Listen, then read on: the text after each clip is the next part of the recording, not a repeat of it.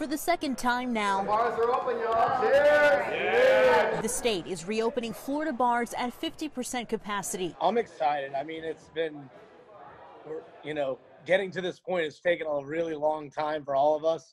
Obviously, we all want safety first. Stephen Shrutt owns several bars in Tampa and St. Pete. They were shut down when both bars and restaurants were ordered to close, but have been able to operate in the past months because they have a food license. Shrutt says they'll keep the safety measures they've put into place. Whether it's COVID or not, we want people to feel safe and welcomed at all times.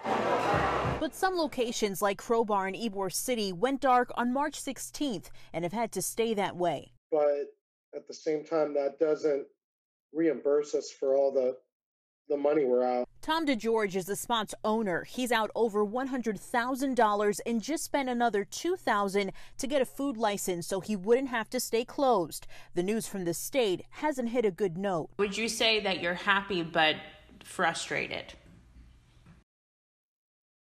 Yeah, I'm frustrated. I've been frustrated this whole time. We were changing our licenses over because they told us if we didn't, that we should expect to be closed till January.